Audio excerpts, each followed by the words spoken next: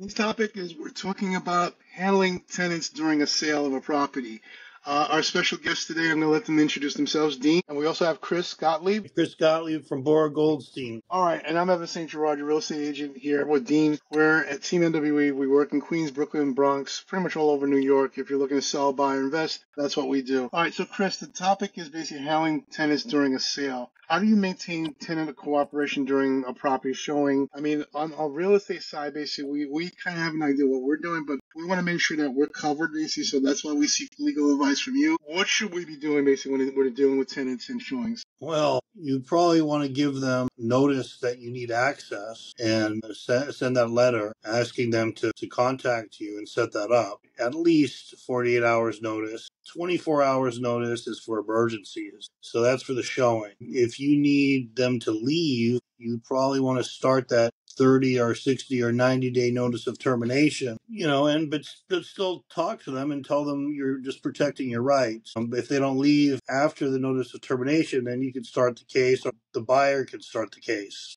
Like money, cash for keys. It's not illegal. Yeah, it's not. It's completely allowed. You just want to make sure you're not harassing the tenant, and there's specific laws. You should get an attorney to coordinate the buyout and to try to start the communication. Okay. And you should not give the money to the tenant until they actually allow you to do the walkthrough and they're handing you the keys. Don't give them the money beforehand, because whenever they sign beforehand, if they're not leaving, it's not enforceable. The only way to actually evict someone is through a marshal warrant of eviction, and the only way to get that is to go to court. So with the money, though, sometimes I'm thinking, sometimes the tenants, there's willingness and ability to leave. It's that, sometimes they're willing to leave, but they want a little money because they just do. And then other times they don't have the ability to pay, let's say the new rent or the deposit, the first month, the security deposit and stuff like that, their ability to pay. So do you ever have you ever heard of splitting up the money? Does that make any sense to do? Like giving, they need a security deposit. Right. Yeah. Some down payment.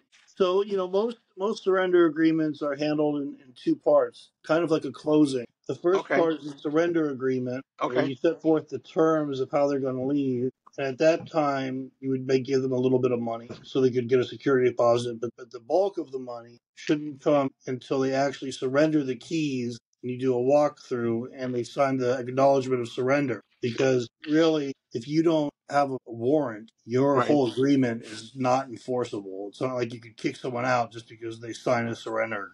So on the homeowner side, the seller side, basically, I definitely always tell my sellers, as soon as you're going to put the house on the market, you think about putting the house on the market, you have to have that conversation with your tenants, let them know what your goals are. That way they can start planning what they need to do also. Some people will buy the property with tenants, some people will not. So, but basically, we still got to figure out what they want to do. Is there any other thing that I should be telling our sellers, basically, when they're putting the house on the market, how to advise or have a conversation with the tenants? I have just one thing on the real estate side I just want to mention for people listening. Don't be a secret seller with this, just like Evans was just saying, because sometimes if you let them know, you're giving them plenty of notice as to what you're doing. There's really no way to show your home, have open houses, have inspectors come over and stuff like that without the tenant knowing what's going on. And failure to notify them, just as a person, they just might get, upset.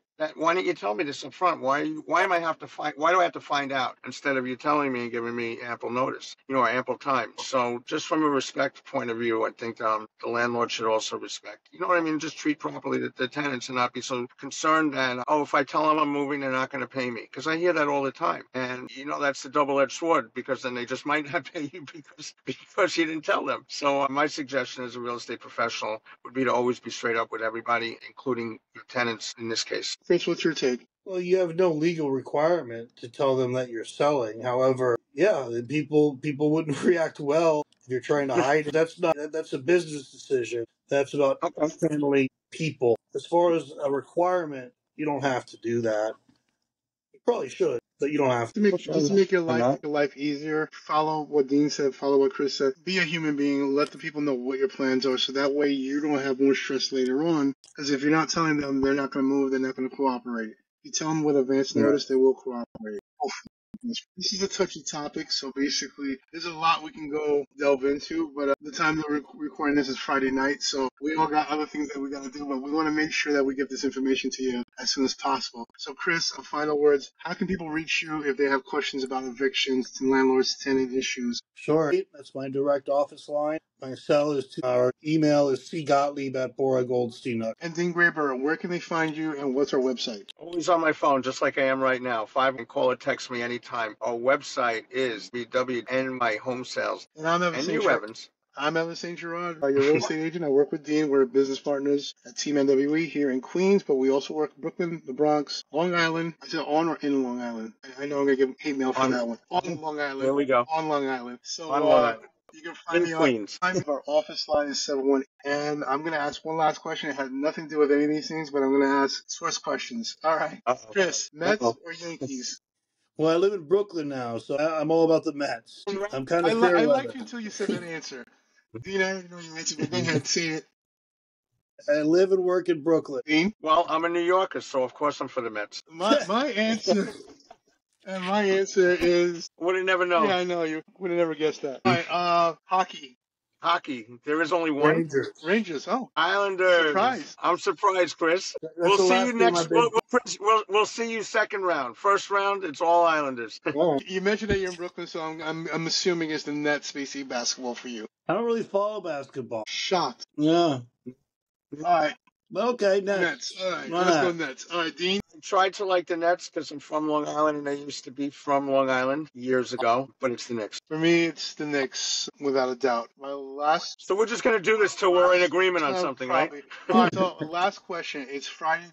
You're done with work. You're getting ready for the weekend. Chris, what do you like to do for fun or basically just to relax? I relax. I hang out with my son.